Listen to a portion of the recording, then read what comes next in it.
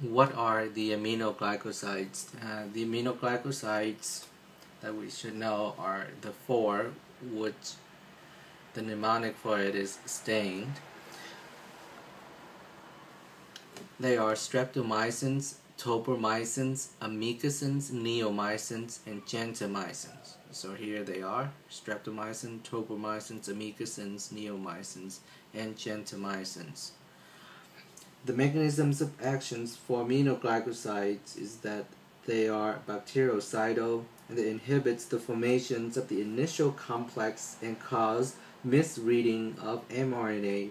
It requires oxygens for uptake, therefore it is ineffective against anaerobes.